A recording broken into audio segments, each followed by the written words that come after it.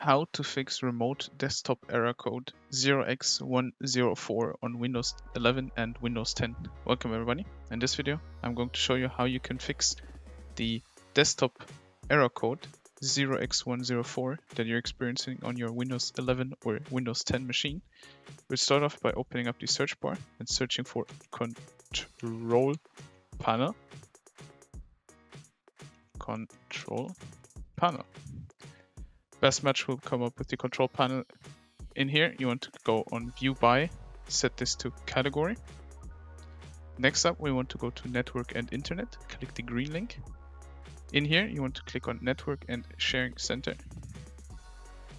Now what you now want to do is click on Change Advanced Sharing Settings on the left.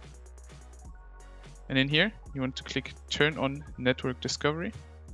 And if you have a file sharing or printer sharing, turn the bottom one on as well. Hit Save Changes. Exit out of this. The next one would be to open up the search one again and search for Troubleshoot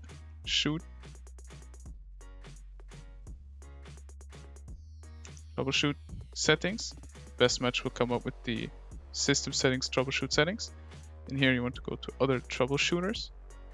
Wait till these load, and now you want to come down to Network Adapter, click Run.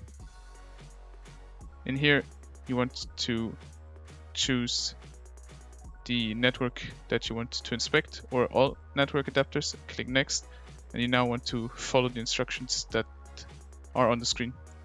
Once you're done with that, your remote desktop error code 0x104 on Windows 11 should be resolved. I hope this video helped you out. If it did, please do like. If you have any questions, leave them in the comments below and subscribe. I'll see you in the next one. Bye.